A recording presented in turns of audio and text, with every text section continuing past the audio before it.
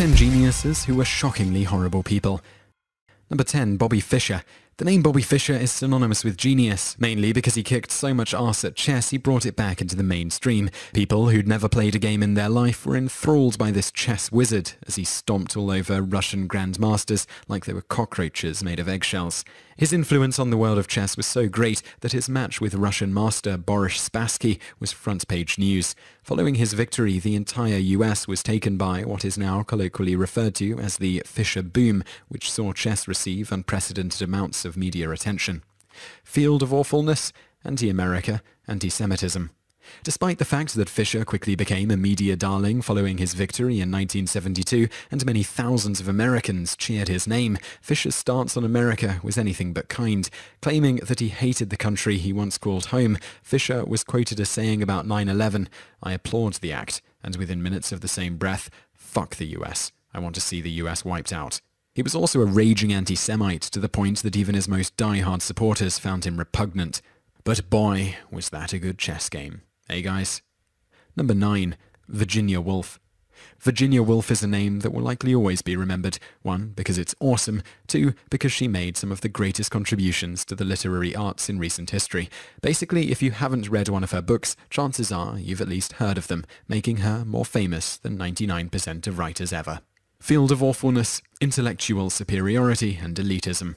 Today, her books are studied and read by millions of children, but unless those kids have a trust fund, Woolf would have hated the thought of them reading her work. You see, Woolf was a staunch supporter of the leisure class, in other words, people with enough money not to work, and was quoted as saying that reading and learning should be exclusive to them.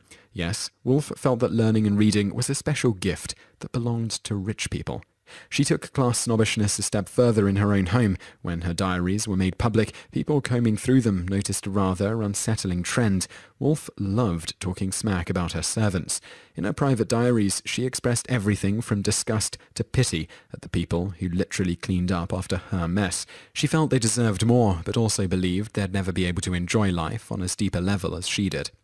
Woolf eventually took to giving all her servants orders via notes she'd leave around the house, and when her orders weren't followed, she'd note in her diary that this only proved the inherent stupidity of the working class. You know, instead of saying something to their faces, like an actual human being would. Number 8. Richard Dawkins. Dawkins is the guy who came up with the theory of social memes in his book The Selfish Gene way back in 1976. The book was an instant classic and is still considered by many as required reading for anyone interested in evolutionary biology or social theory. However, despite this, Dawkins is mostly known today as the author of The God Delusion, which is a shame. Instead of being known as the guy who developed a massively important theory which helps explain cultural evolution and why we as humans act the way we do, he's known as the guy who wrote the book on being a turd online. Field of awfulness? Being a turd online. Dawkins has a reputation for being a very active and avid user of the internet. However, rather than use his many years of scientific experience and his deep knowledge of human and evolutionary biology to educate people, he's taken to basically becoming a comment troll. For example, when Rebecca Watson, the founder of the mega-popular Skepchick blog, attended a conference on skepticism, a random guy cornered her in an elevator and asked her if she'd like to come to his room. At 4 in the morning, meaning he likely did not have movies and board games in mind.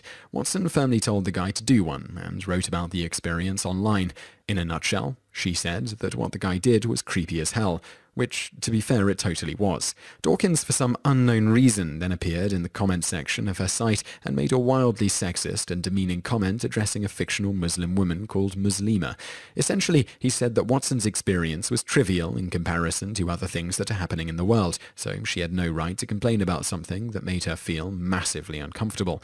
Yet, according to Dawkins, you have no right to complain about stuff that's important or personally affects you, unless you are literally the single most oppressed person on the planet. Unless, of course, you're Dawkins and want to act super butthurt about people calling you out on proposing a sliding scale for sexual assault, then you can complain all you want, because that's way more important than raising awareness about sexism. Number 7. Aristotle. Aristotle is one of those names that is just dripping with good vibes. As one of the ancient world's most famous philosophers, Aristotle's life and work are still studied today, thousands of years after he kicked the bucket. Aristotle is credited with being the mind behind some of the most enduring philosophical concepts, including basic freaking ethics. Though Socrates beat him to the punch, Aristotle expanded upon the concept and encouraged people to be good to one another. Field of awfulness? Sexism. Unless that person was a woman. Aristotle's views on the fairer sex are so expansive that they get their own Wikipedia page. He basically asserted that women should be subservient to men, to the point where they shouldn't even be allowed to eat as much food. He also claims that women were basically incomplete men, and thus inferior. But so what, right? That was 2,000 years ago. Surely everyone was like that back then. Except they weren't. For example, Spartan women from the same time period were treated with a relative amount of respect. Queen Gorgo of Sparta famously responded to one person asking why Spartan women could rule men with the frankly badass line, "Because only Spartan women produce men." Yes, she actually said that. It wasn't just put into the film 300 for effect. Spartan women were that awesome, and Aristotle was that pig-headed. Number 6. Isaac Newton. Isaac Newton has made a bigger impact on science and physics than just about anybody, and will go down in history as the guy who pretty much came up with the theory of gravity. Field of awfulness, endless feuding and grudge-bearing. Throughout most of his adult life, Isaac Newton had an ongoing feud with one Robert Hooke. Some of you may recognize that name, but the majority of you won't, and that has a lot to do with Newton. Hooke theorized the existence of gravity before Newton did. The only problem was that he wasn't smart enough to calculate the exact math behind it. When Newton published Principia, in which he shared his famous gravitational law, Hooke pointed out that he should have gotten some of the credit. Newton disagreed, since although Hooke had formulated and hypothesized gravity's existence, he sucked eggs at the mathing part, and therefore wasn't allowed in Newton's book. Because Newton was more famous than Hooke, he supposedly used his influence to suppress Hooke's work until after his death. Newton took to outright slandering Hooke, calling him an idiot in open letters. In fact, Newton's famous "standing on the shoulders of giants" quote was a direct insult to Hooke, in reference to the fact Hooke was simply observing something much greater than himself. It's even suggested that Newton destroyed the only known portrait of Hooke after his death, because that is how you make a statement. Today, Newton lives on as one of the most famous minds in scientific history, whereas Hooke is just a footnote in a scientific textbook. Number 5. Thomas Edison. Though Thomas Edison's reputation has suffered a slight knock in recent years due to the fact that Tesla has become the patron saint of the internet, he's still regarded as one of the foremost inventors in history. Field of awfulness? Killing animals. During the so-called War of Currents, Thomas Edison had an ongoing feud with the aforementioned Tesla over which form of electricity was superior, Edison's DC current or Tesla's AC. The obvious answer was AC current, based on Tesla's designs, because it was invented by the much more handsome scientist. Also, it was like wicked efficient or something. Not wanting to be proven wrong and determined to keep America shackled by the stupidly inferior DC system, Edison tried to prove to America that AC current was dangerous by murdering puppies with it. Yes, when faced with the fact that someone had invented a much better system for providing electricity than his own, Edison committed puppycide as a retort. When proving that your smarter involves animal murder, you're not an inventor, you're a serial killer in training. Number 4. Nikola Tesla.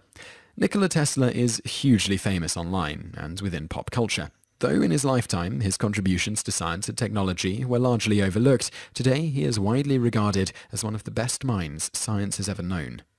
Field of awfulness? Eugenics. Eugenics, for those of you too lazy to open a new tab on Wikipedia, is the art of selective breeding on a mass scale.